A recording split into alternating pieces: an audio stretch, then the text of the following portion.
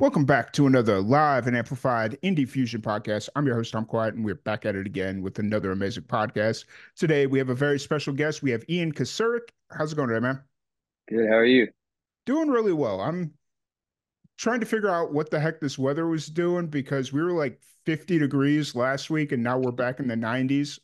I don't know. Yeah. So, Yeah. I got to wear pants last week, and then now I'm like, it's all confusing me, man. It's confusing.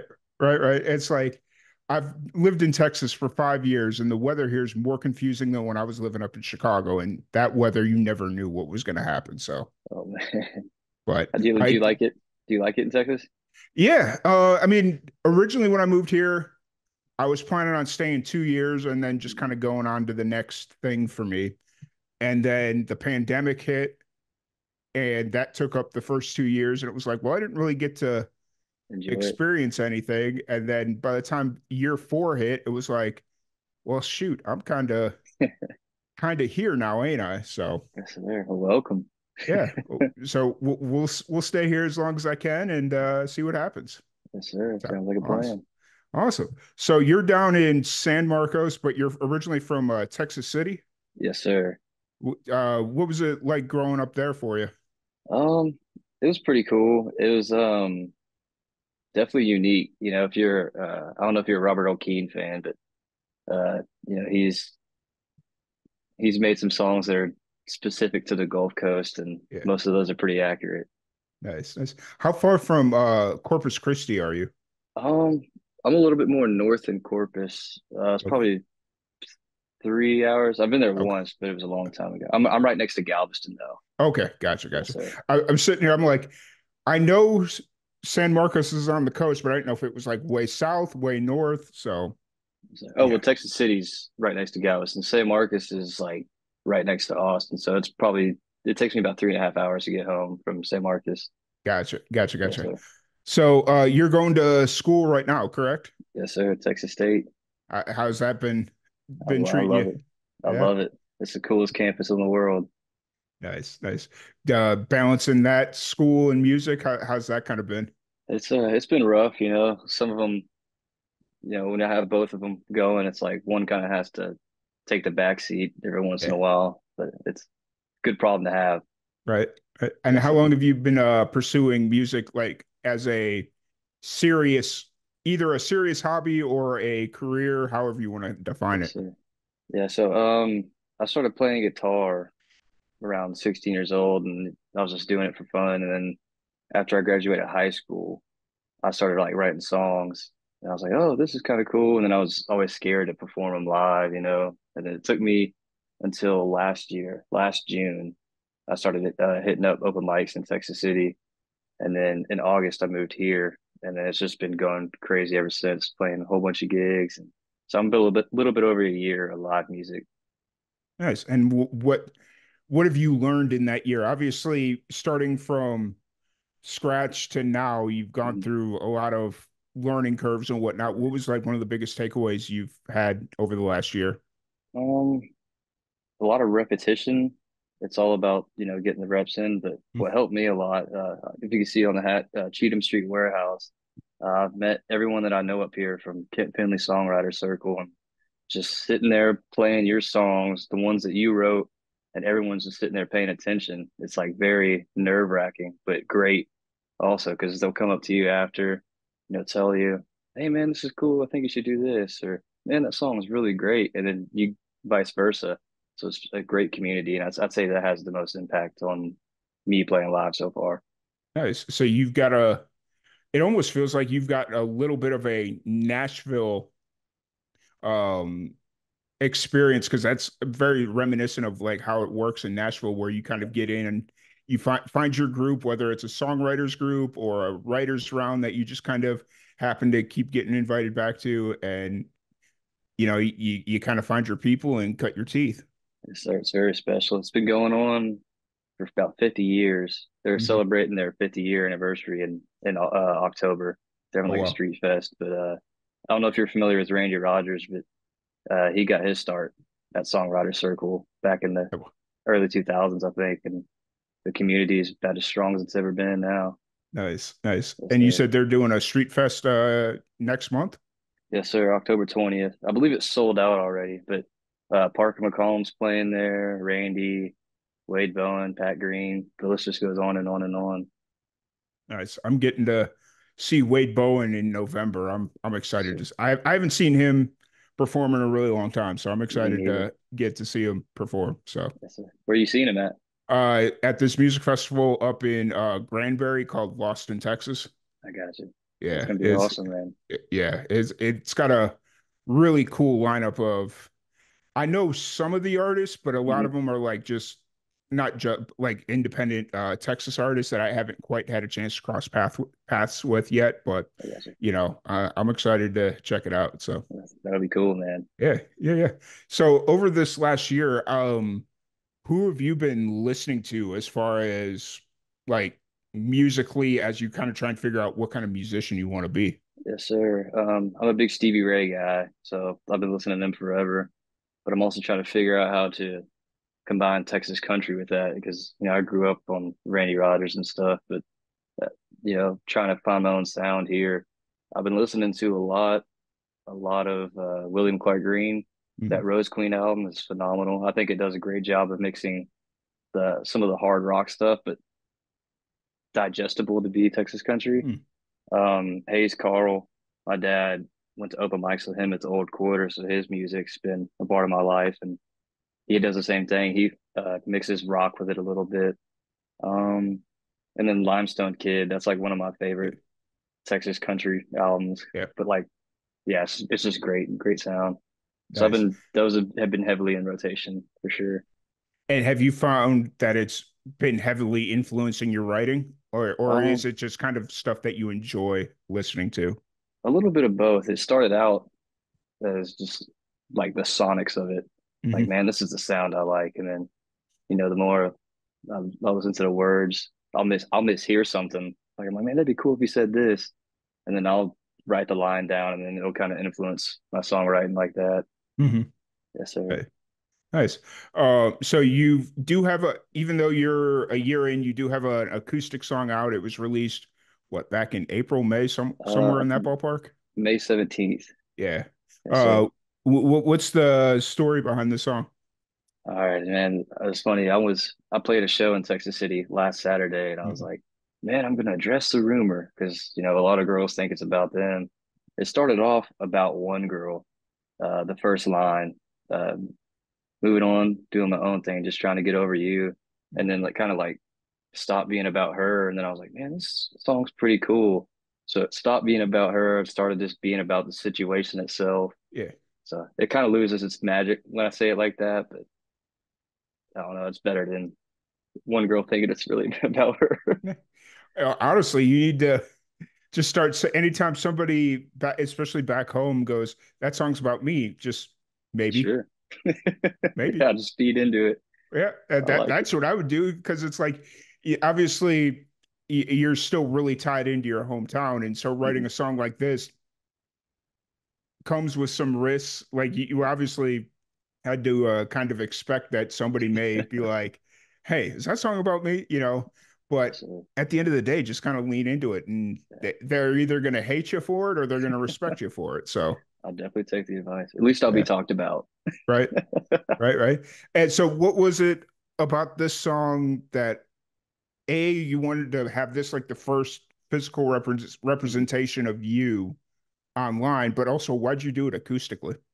I got you. So, number one, the reason I picked it first is because I was showing my dad a whole bunch of songs, and he's always been into music, and he kind of pushed me to do music my whole life. And I played him that song. He's like, it was the only reaction I heard out of the batch of songs. He goes, you got something there. That's my Yeah, favorite one. yeah, It's like, all right. And the reason I did it acoustic is because I've just been playing it that way for a while, and it's very comfortable. But I'm also like actively looking for a band right now, okay, and I was just like, man, I'm just waiting and waiting and waiting for all the right opportunity or everything to be perfect. And I'm like, nothing's gonna be perfect. Just release something, see if it gets traction, and just keep going. yeah. So that was kind of the reason I was like, just figure it out. Fair. Very fair. It's a good first song out there. And obviously, you're not letting the big vision Mhm. um hinder your current situation where it's like you're pursuing music and you obviously got to get music out, but you want Yes, to sir. have a full band. So it's like, okay, I'm still going to figure out how to get music out, but still work towards that full band. Yes, sir. Yeah, I And it was. good, Oh, sorry. I was stuck with that for a while. I was like, man, big picture. Looking back on all my favorite bands' albums, like the first three. Like first one, sometimes I nail it, and the third one was like really good. And I was trying to make something like the third one. I'm like, well, it can't be the third one if I don't have anything out. yeah, So finally, I just kind of it's like, man, I'm wasting time just because that song "You Were the One" is about 5 years old, and it took me 4 years to kind of realize just put it out. right, You'll get better. Things will evolve, but you got to start. yeah. So it took me I, a long I time to realize. Yeah, for sure. I just realized something as I have your Spotify page open. Hmm. One of your pictures on here is you drinking a generic Lone Star. Like, because you like or had somebody Photoshop out the logo or whatever. And I'm sitting there, I'm like, he's drinking a Lone Star without the Lone Star logo. That's hilarious. Yeah, I was all for keeping it, and the guy who edited it's like, trust me, I'm just gonna edit it out. Everyone knows what it is. And I was like, Yeah, all right, I'll trust you. yeah. Because I mean, Lone Star is one of those cans where it's a very distinct Hmm. design. So, Yes, whereas sir. like Bud Light, it kind of blends in. It could Yeah, be a Pepsi, it could be a whole bunch hmm, of different things. So, yeah, it's super simplistic. yeah. Yeah, yeah. Oh, so now that you have this song out, where are you kind of at creatively right now? Are you looking at doing more acoustic stuff, or are you just kind of focusing on school? I'm recording stuff right now. Niles from Shaker Hymns is producing some stuff for me, and we're recording it at a house studio. I forget his last name, and I should remember it, but it's Sam. He used to be in a band called the Beatnik Bandits, Hmm, and he's engineering everything for me. I think we're going in tomorrow actually to do like the final mixing and mastering, and then I'm gonna have a single out pretty soon. Unironically, it's called Back Home. So nice, yes, sir. It's nice. gonna be full band stuff. Okay, cool, Yes, cool, sir. cool. Do you obviously that's still in the works? Do you have like a target date that you'd like to have it out by, or is it Um, just kind of whenever? it's kind of whenever. For sure want it out probably around October, Hmm. maybe the next month. I'm drawing a blank, but yeah, I want it out like before December for sure. For sure. And then I'm gonna try to have another single hopefully in January, and then Nice, just figure it out from there.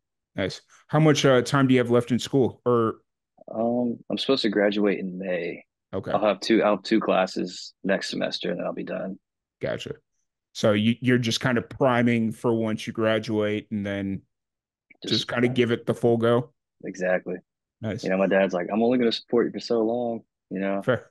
He's like, which he has been supporting me amazing and Yeah. especially super strong in the past few years pursuing this. And he's like, I'm gonna give you till a certain time. Let's get it rolling. All right, Hmm. yes, sir. Let's do it. Yeah. It's hey, I mean, from what I've seen, you're doing really well for yourself. Like, I Oh, mean, thank you. you have obviously got some sort of a internet presence because I found you on Instagram. So it's Well, like thank you. that needs to be accounted for something, I guess, because it's like yeah, obviously Instagram kind of aggregates who you see and who you don't see. So, Yes, sir. Yeah, well, I'm but trying real hard, so I'm glad something's rolling. nice, nice. And so being in San Marcos, you said you're not far from Austin. That's not far from Austin, right? Yes, sir. About 40 minutes around Gotcha. there. Do you go into Austin to play a lot, or do you kind of stay on campus? I've been going to New Braunfels mainly, and I got a gig in Nice, Seguin tomorrow. But nice. it's kind of hard to break into the Austin scene Yeah. with no help right now. I have some buddies that are playing there, but they're further along than me. They've been doing it a little longer, so I'm hoping within a year's time I'll kind of be following their steps. Nice. I'll be down in New Braunfels in October. I'm Sweet. excited. So, What days? I will be there. Hold on. Sorry, my calendar is so full right You now. good? It'll be the 16th through the 20th. Sweet. Well, So, maybe if you're free, we could go grab a beer or something. yeah, for sure. For sure. It'll be they're doing music festival on the river down there. So Oh, nice. yeah, it's gonna be fun. So You gonna do interviews down oh there? yeah, yep, Sweet. yep. It's That'd be awesome. I've done it the last 2 years, and so now it's kind of gotten to the point where they're like, "You're coming back, right?" And it's like, "Yes, I'm coming back." So That's awesome. you know, um, but outside of music, obviously you got school and whatnot. What do you like getting into outside of music? Um, Really nothing. It's just been consuming my life for the past 2 years. I feel kind of boring because like every time I talk about something with somebody, it's always music. It's- Fair, but yeah, before then it was, I like playing video games fair, sometimes. It keeps me out of trouble. fair. Um, I like playing golf, so maybe I do like doing a couple. Yeah, I like playing golf. Fair. What is it about golf? Like it feels like everybody I talk to plays golf to some capacity right now. And I it's think like I remember when I was in high school, you were a nerd if you were on the golf team. yeah. Well, Like, my yeah, dad made me play golf in high school, so I was one fair, of those. fair. And Um, like I mean, I went to high school long before you did. So mhm. like we're talking probably a good 10, 12 year age Yeah. gap there. Well, So I played basketball from fifth grade all the way up to ninth, yeah, and then they told me we had early morning practices, and I didn't feel like running. So I was like, yeah, all right, golf isn't too bad, fair, fair, fair. But no, it's just peaceful out there, like just being out there. Hmm. And when you're hitting bad shots, it's not. But it for me, it's helped me kind of get a hold of some anger Yeah, issues, or you know, kind of learning how to manage my emotions better. fair. Yes, sir. Do you find that playing golf kind of helps your music, like, or is it just kind of one or the other? Um, I don't know. I don't really think about music when I'm out there, so maybe that's my getaway. It's Fair. just peaceful. Yeah. Yeah, for sure.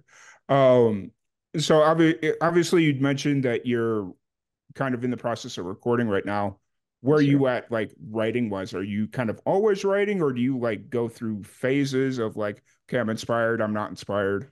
hmm Um, I've always I watch a bunch of documentaries about my favorite songwriters, and Mm-hmm. sometimes I'll go through phases and stuff, and I'll try like model myself after what they do. Then I'm like, it's just if something strikes, it strikes. Mm-hmm. Like a couple weeks ago or last month, there was like three songs I like wrote back to back that I'm still trying to finish up.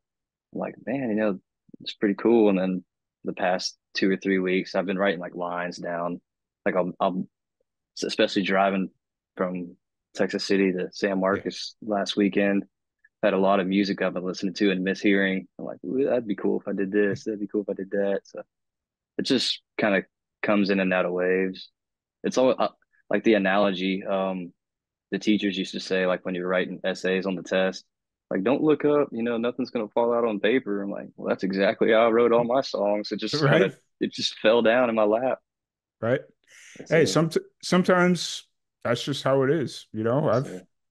had several similar situations where it's like, oh, that's what I need right there. Yeah, So it's no, that's weird how it cool. works. Right, right, right.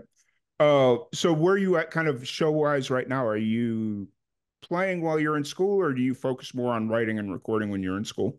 Um, I just try to do it all as much as I can. I've I've left my school schedule pretty free. Mm, Like today, I had one class that ends at 12. I don't have classes Friday, and then I start back up Monday. So I try to keep it as free as possible for as many opportunities. I probably should have like a better schedule. Like yeah, with, I'm trying to play more, I'm trying to write more, trying to record more, but I just think I'm in the early stages of the ball rolling. I'm just trying to throw anything out there and see if anything sticks. fair. Yes, That's sir. fair. What are you studying in school? Business management. Okay, that Yes, so sir. that works really well with Yes, sir. music. Yes, sir. My dad's like, man, you need to go get a degree that's that'll get you a good job. And you know, I don't know what the world's gonna do. So I'm like, what's the easiest or like most trends, Mm, yeah, job that'll be there? It's like management. And then whenever I started taking the classes, I'm like, oh, I could use this for my own. If I fair. start the business, it helps me out for sure. I often tell people when they're like, because every once in a while we'll get musicians that are still in high school that come on, and they'll be like getting ready to go to college, trying to figure out what they want to study. And my go-to is always, if you don't know, but you know music is what you want to do, start studying marketing. Oh yeah. Marketing is 100% what every if you're being forced to go to school, Hmm. marketing. That's 100% what you should be doing. I agree. Yeah, So, I've had to take some marketing classes because it falls in the management degree, but mhm. yeah, the marketing is definitely that I've it's stuck with me more than like accounting Yeah. for sure. Oh, I took one accounting class in college because I thought it was going to be a better substitute than taking like geometry or whatever the heck math class I was trying to take. Because they were like, you could take this or accounting. And I'm like, I'm going to take that accounting class just because. And uh, I'm good. So Yeah, I'm yeah. 100, I'm lucky I scraped by. right? I think I scraped by, but that I don't quite remember, to be honest with you. There's a lot of years in college I don't remember. So I mean, you had fun. yeah, at least I'm told I had fun. So, but no, I really appreciate your time. If anybody wants to check out your music or any of that fun stuff, where's the best place to find you? Spotify, iTunes, Apple Music. I guess that's the same thing, but yeah, just search up my name. I know my last name's very hard to spell, but yeah, it's just Ian Kocourek on pretty much everything. Nice. I'll tell you what though, ever since I moved to Texas, I've had some of the best Polish food in general. Like Hmm. there's a little town just outside of Waco here where I'm at, and they have a nice little Polish deli, and it's like, yes, this is what Yeah. I was raised on, so I'm in my happy place. So Yeah, I always say Texas has the best food, because yeah. the Czechs, Germans, Polish, that kind of descent, and the Mexicans just came together and just the breakfast food is amazing. Oh Breakfast yeah. tacos, kolaches, just everything is Yep. amazing. I went to my first rodeo not too long ago. Um, and I was with one of my coworkers, and he's like, "Hey man, I'm gonna go get a sausage wrap. You want one?" And I'm like, "Yeah," because I figured it was bratwurst or it was going to be Polish. It was going to be something that I was going to eat. And he hands me the Polish sausage and it's wrapped in a tortilla. And I'm like, I was not expecting the tortilla, but you know what? I'm not mad at it. So, Put some mustard on there. It's yep. real good. Oh, yeah. Oh, Hmm. 100%. I was like, I don't know what my life is right now, but I'm kind of enjoying it. So, What rodeo was it? it was called the West Rodeo. Okay, sweet. Yeah. And it was in West Texas. Yes, The, sir. The the Czech stop city. there. Yeah. Yeah. Yeah. And that's the funny thing is everybody's like, oh, check stop or this. And I'm like, one of my buddies was like, no, you got to go to this place back off the beaten path over here. That's the best place to go. So I'm like, Yeah. I love it. So It always is. right. I've walked into more of the sketchiest looking places ever since I moved to Texas, and I'm not Mhm. worried about it. It's like, ain't nothing gonna happen. No. Like you're gonna get some good food is what you're about to do. So I feel like for the most part, everyone's just here to have a good time. right. I Yes, agree. sir. I 100% agree. But really appreciate your time. It's Yes, been a sir. good chatting with you, and we'll definitely Likewise. have to reconvene next month down in New Braunfels or wherever it may be. And yeah, man, really Yes, sir. appreciate it. Thank you for having me on. Yeah, absolutely. Once again, thank you everybody for tuning in, and we will catch y'all later.